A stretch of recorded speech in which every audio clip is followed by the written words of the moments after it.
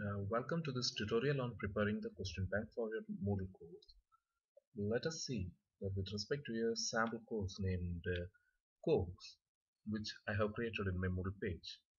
First of all, we need to log in to get landed into our personal dashboard. Once you have logged in, you will find the course in which you are a teacher. Here we will be creating the question bank for our course named course. Click the course.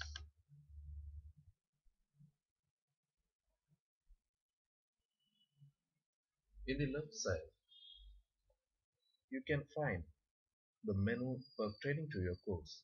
Scroll down to the question bank part.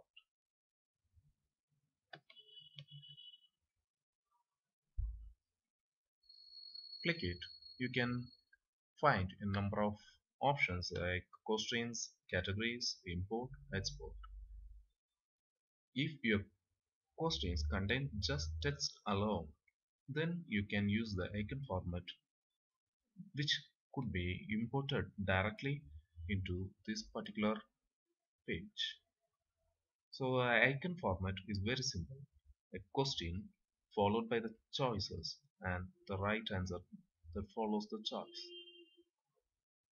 Let us see a demonstration for uploading a question using icon format. Now go to Notepad.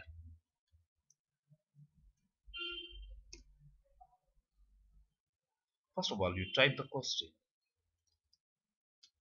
This is a question followed by the choices. Please take care, there should be the options or the choices followed by a full stop, which is followed by a space, and your answer 1. See the next one, answer 2. C, answer 3. D, answer 4. And the right answer would be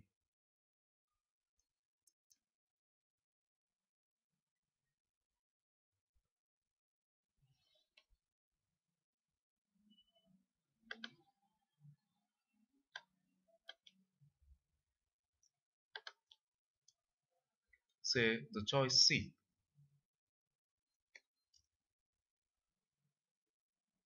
So it must be noted that this doesn't contain any single quote or hyphens or any special characters. The icon format is especially meant for pure text questions. However, your answers can contain hyphens or commas, etc. No, and please take care of the spaces between these part and especially this uh, answer, a colon followed by a space, and the right answer. For example, if you want the next question to be typed, you can just type it as what is the square of 2.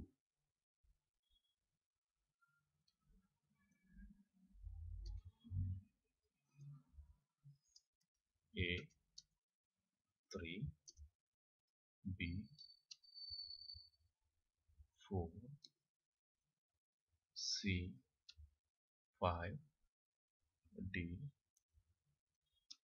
6. And the answer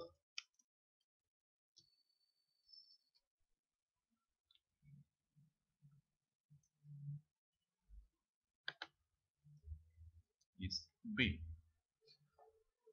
And please take care, these choices and the answer are case sensitive.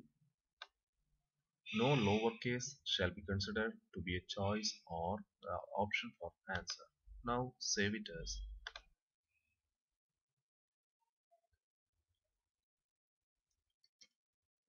a text file. The text file is found in the desktop. Now you can just drag it and drop it here and click import.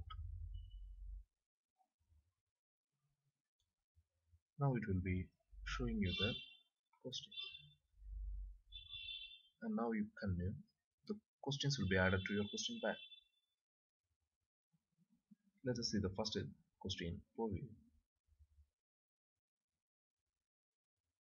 The choices may have been shuffled, but you can check the correctness of the answers. We had given the choice C as the correct answer, and it is now in choice D, so it is updated as the correct answer. And this could be checked with the second question also.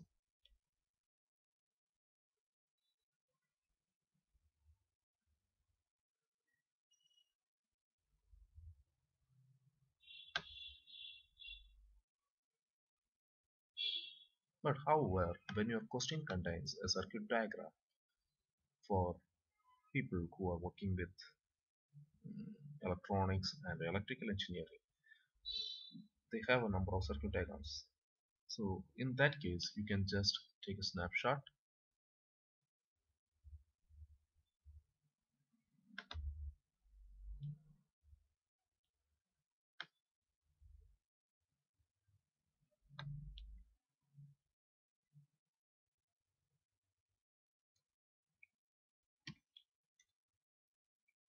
paste it in Paint,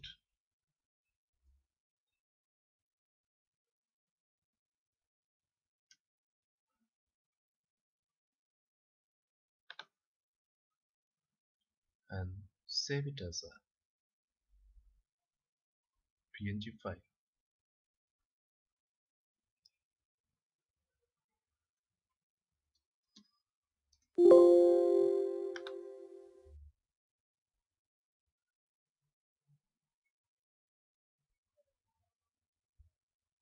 Now go on with create a new question.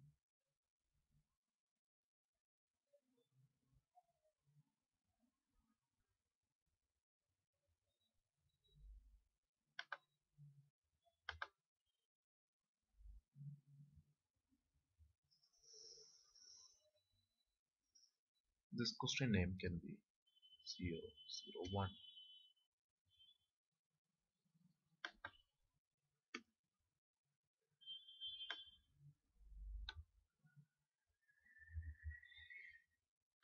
Now you need to insert a figure, browse the repository,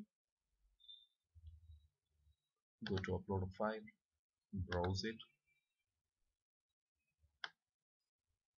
We have saved it as circuit.png,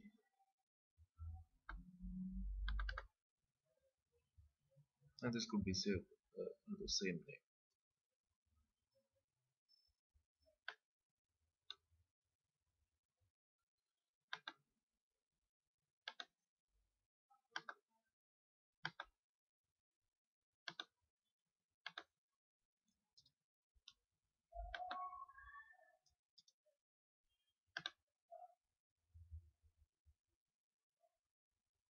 So now you get the file, save the image,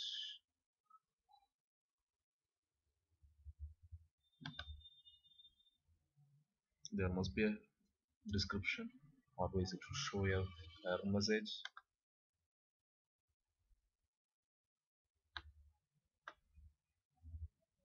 And the circuit is inserted as your question. Now you can give the choices. If it is a wrong choice, you can grade it as none, and if it is a right choice, you can grade it as 100%.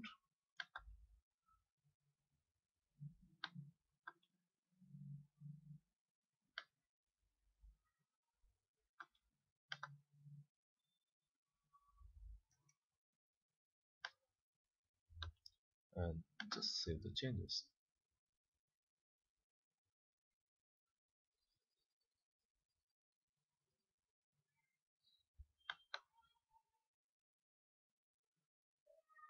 Now you can preview this question.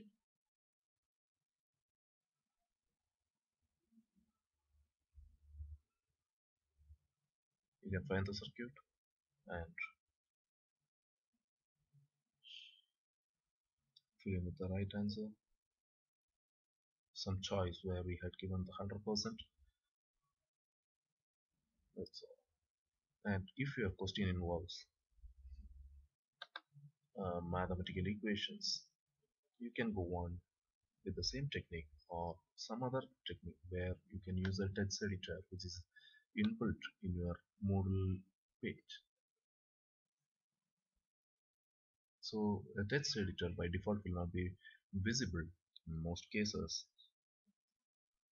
unless it is enabled by the administrator to be so. So this is the equation editor in Moodle which follows the lattice form.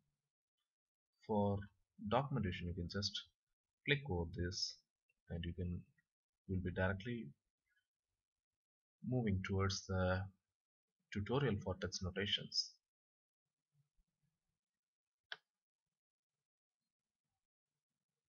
where you can find a number of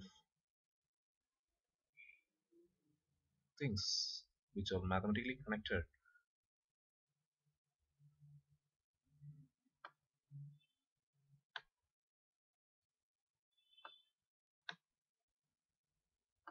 For example, you can just have this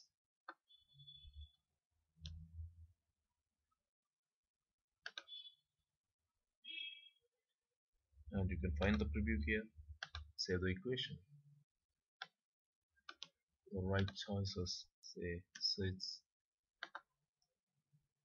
9.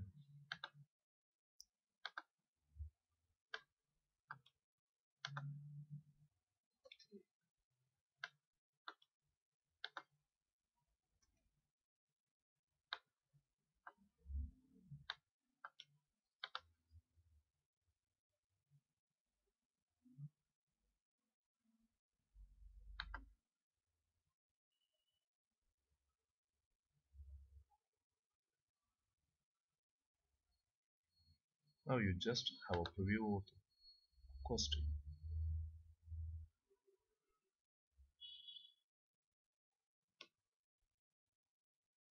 You can find what you have given and fill in with the correct answer to just verify the answer.